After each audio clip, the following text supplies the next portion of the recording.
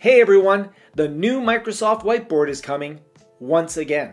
If you've been watching this channel for any amount of time, you know that we have a lot of videos here that cover the Microsoft Whiteboard. Both the version that you download for Windows, as well as the version that we find in Microsoft Teams and online in a web interface.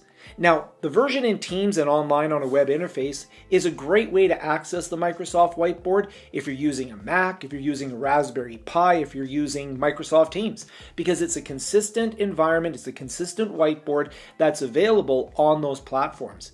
But the version that you download for Windows is a version that I'm very fond of. It has a lot of features and functionality that I use every single day in my classes, and I've got hundreds, if not thousands of hours of time working with that product. So a while back when Microsoft announced that a new version of the Microsoft Whiteboard was coming out, and I saw the new version of the Microsoft Whiteboard, I tried to do some of the things that I am used to doing on the download version, and I wasn't able to do that. So I posted a video about that and some of my disappointments about it, and Microsoft actually contacted us and we had a look at it, we had a discussion around it. Well, now I see that there's going to be a new version coming out really soon, and I'm super excited to see what's been incorporated into it. In this video, I'm going to show you a typical lecture that I might do with the version that I download for Windows, and how right now the version that we have on the web really won't let me do those things. And I'll follow this up later when the actual version for the web gets released and we see whether I'm able to do this. I went into the Microsoft Whiteboard, saw that the new one's coming. So here's the old one. I'm going to grab the ruler and I'm just going to use my center mouse wheel to adjust the ruler to the exact angle that I want. This is a handy feature, and I am using my surface here, so it's a little slow, but I get a nice straight line at exactly 90 degrees. So I'll just bring this down to 0 degrees. Now, I'm not super good on my surface with spinning the wheel, but it's my center mouse wheel, so it's quite fast on my desktop. So we'll do a 0%, and then we'll go ahead and do the classic 45%. So this might be a typical lecture where I'm talking to my students, and I just want to draw a simple graph, a classic rise over time graph. So this could be whatever percentage I want, but I'm just going to do right now the classic 45 degree.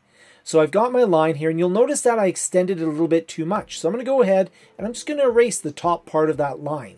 So let me go, oh, I accidentally drew on there, but that's okay. I'm going to grab the eraser and I'm going to go in and I'm going to just erase the portion of the line that I want.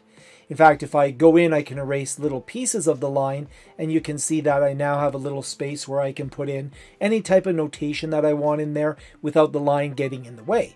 I'm actually going to write on here, so I'm going to have function on one side, and this is going to be the amount of function over time. So I'm going to be talking to my students about software development. I'm going to talk about how over time we're going to make it better. If I lasso my function word or my time word, I can also enhance and convert it to text. So that's a handy feature as well if my handwriting isn't looking so great. I'm going to go grab a Bing image. In my case, I'm going to type in what I'm looking for. On my Surface, I can also write it in with ink. So I'm going to look at the software development lifecycle. And you'll notice it gives me a bunch of Creative Commons software development life cycles. Here's one that I like. So I'm going to take this little image that I have here of the software development life cycle, and that's what I'm going to put in the gap for each of the line portions. So you can see that as I go through different versions, as I go through iterations, I'm increasing the amount of function over time. Each version is better than the one before. I'm even going to have one here as a reference. And I just used a Control-C, Control-V to copy and paste that. So there I have it. I can make some notations on there. We could go to the new whiteboard, on the other hand. I have a lot of features that I really like. So we're going to go in here, and you can see I'm going to app.whiteboard.microsoft.com and logging in. And here I'm going to try to do the exact same thing. So it takes a little while to open up, and that might just be my internet connection here. But it takes a little while to have all my whiteboards saved there. And if I go in to create a new whiteboard, so I'll go ahead and create a new whiteboard, and I'm going to do the exact same lecture, but you'll notice that I'm not able to do it in the exact same way. And there is a question, is it as good or is it still functional? And I think the jury's kind of out on that.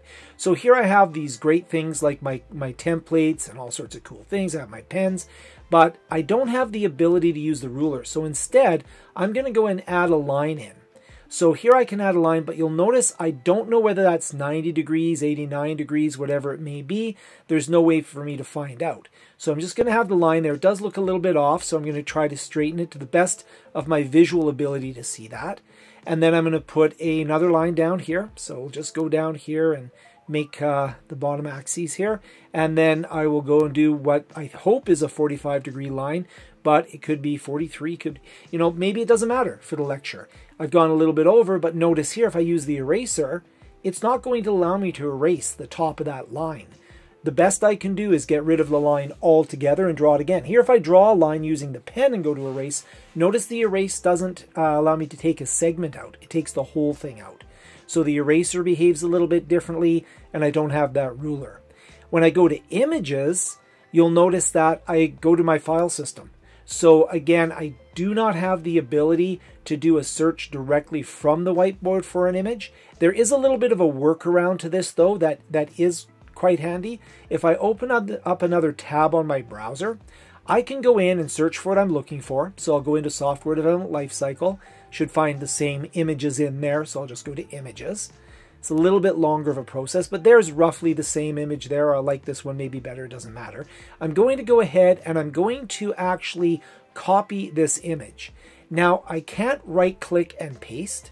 That's not going to work, but if I Control V, I can paste it in. So I can grab external objects and paste them into the new whiteboard. I think that's a new thing. Here I don't know what percentage I'm in, so I can zoom in and zoom out, but I don't know whether I'm at 100% or whatever the case may be. I might not care. Now in this case, this particular image actually cuts the line for me, so I'll copy it and paste it several times in. And I'm kind of roughly getting the exact same sort of outline that I had before, so you can see that in fairly similar way, I can accomplish the same objectives.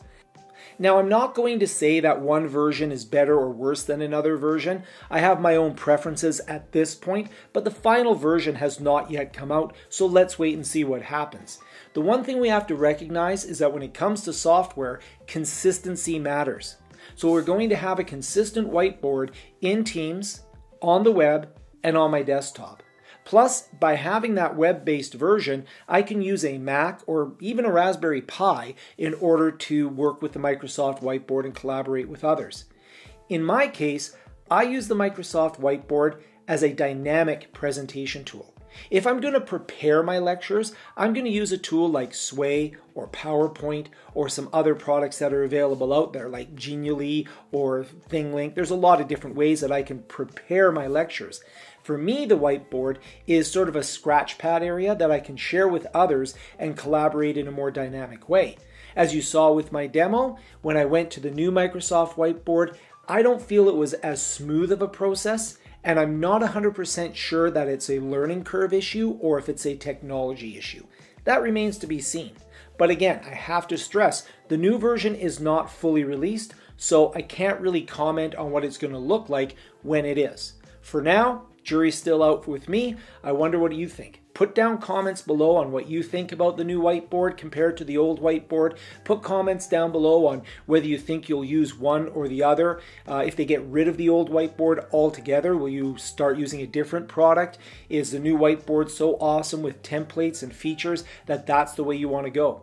Let me know. I'm very interested in your comments, and I will make sure that I create more videos on the Microsoft Whiteboard as new changes and new information comes out. Thank you so much for watching. Oh, and like, subscribe, and share with people because that really helps out the channel. Thank you again for watching.